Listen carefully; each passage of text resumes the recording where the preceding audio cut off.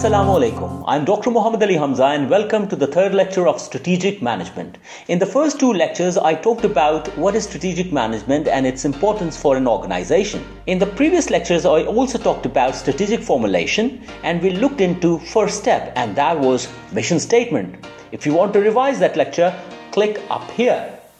Today, we will be talking about the second step of strategic formulation, and that is internal audit. Yes, internal audit is a step in which we look into the internal resources of an organization. The internal audit is supervised by RBV Theory. RBV is a resource-based view theory that says that if internal resources are valuable, that can give us a competitive advantage, and we can handle the external threats nicely, and we can optimally encash the opportunities. Yes, resource-based view. To be valuable, if you want your internal resources to be valuable, those have to be rare, not easily imitable, and should not be easily substitutable. You can read about RBV in the recommended book. But today I'm going to talk about how to do the internal audit. The first thing is, as I said, internal audit is inspecting or seeing or looking into your internal resources. It means you have to see the strengths and the weaknesses of your internal resources. Those are physical, structural, and human. And what you do is that initially in the step one, you look into each function of an organization separately and you collect a list of internal resources with the strengths and weaknesses. For example, there are 6-7 basic functions of any organization, and you know that. That is management, marketing, finance, R&D, MIS, production operation, and if you provide or offer services, that is service operations. So what you do is, in the step one, each function individually and separately looks into the internal resources of that function, lists down the strengths and weaknesses and collect them and make a pool. Out of that huge pool of strengths and weaknesses, we pick the most important, relevant, and which organization considered most vital for it and make the key factors. That is called internal key factors. So for example, if there are 7 functions and each function contains 10 internal resources, strengths and weaknesses, so there are 70 total. So out of 70, we pick out 10 to 20 key internal factors. That includes the key strengths and weaknesses of an organization. And remember, we pick these key internal factors on the basis of the relevance and vitality for an organization. The second step is to evaluate these factors, and that is called internal factor evaluation. And to perform internal factor evaluation, we use internal factor evaluation metrics. How do we do it? So I will just give you a brief and short understanding of it, and later on you can go through your recommended book.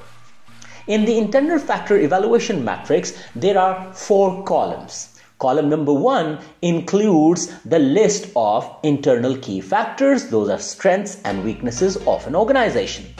The second column includes weight.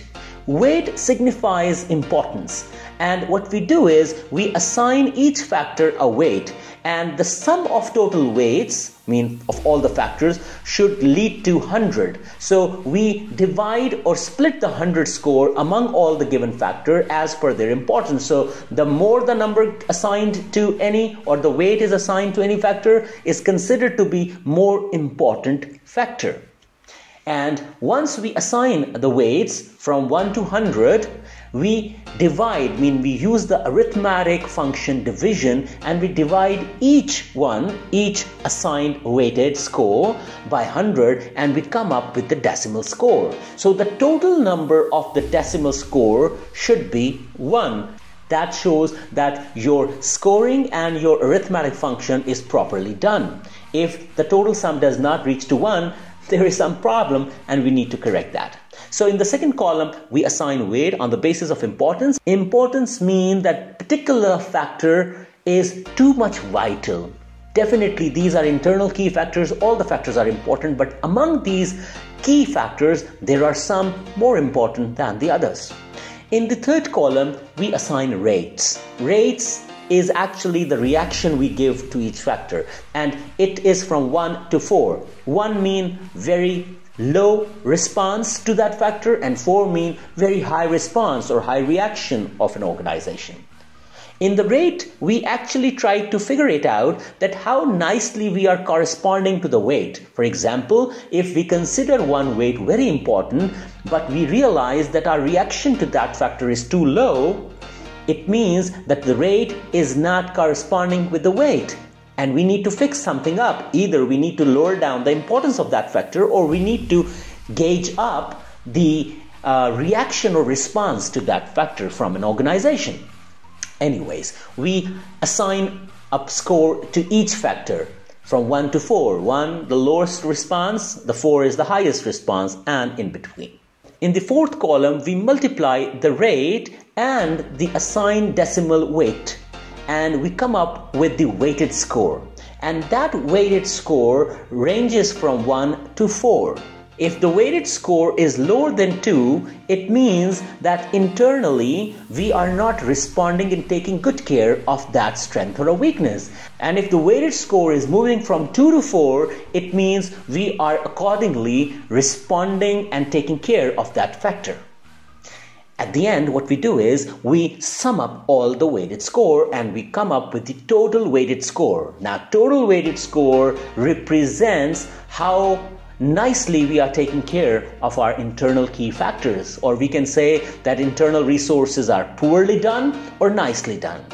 Total weighted score also ranges from 1 to 4. If the total weighted score is 2 or less than 2, it means that we are poorly managing our internal resources. And if the score is moving from 2 to 4, the higher the number or the closer to the 4, it means that nicely we are looking after to our internal resources.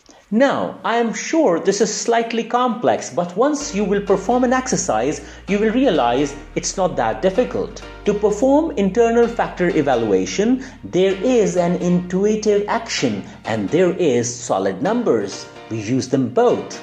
Once you do it, you will understand that it's not that hard as it seems probably. Now, the next question that must generate in your minds naturally is, where do we or how do we use this all information that we have tried for? Means we collected internal key factors, we did the evaluation of all them, and we came up certain scores and certain numbers. How are we going to use them? That's what I'm going to tell you in the future lectures, that where can we or how can we use this information in future. But remember, internal factor evaluation, if not performed seriously, correctly, and rigorously, the future results or the future usage would be not that beneficial. You have to spend more time on internal factor evaluation than the coming sections. Why? Because in the future, whatever we'll talk about will be basically depending on this internal factor evaluation metrics. So if it is done poorly, the future results or the future predictions of strategic planning will lead you incorrectly. That's all for today.